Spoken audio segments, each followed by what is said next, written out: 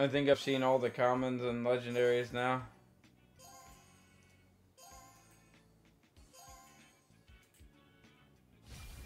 Oh, there we go. There's a new one. The guy from Fire Force. The pro tag. I don't remember his name. There's his dumb face.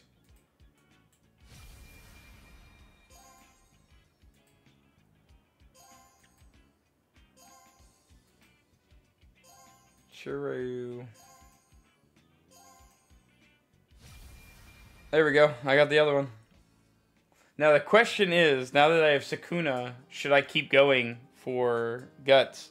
Or leave it alone until the next Guts banner that may have... who else is left? Itachi, right? Itachi and... Do we know any other mythics? Because I feel like we're going to see a lot of the mythics.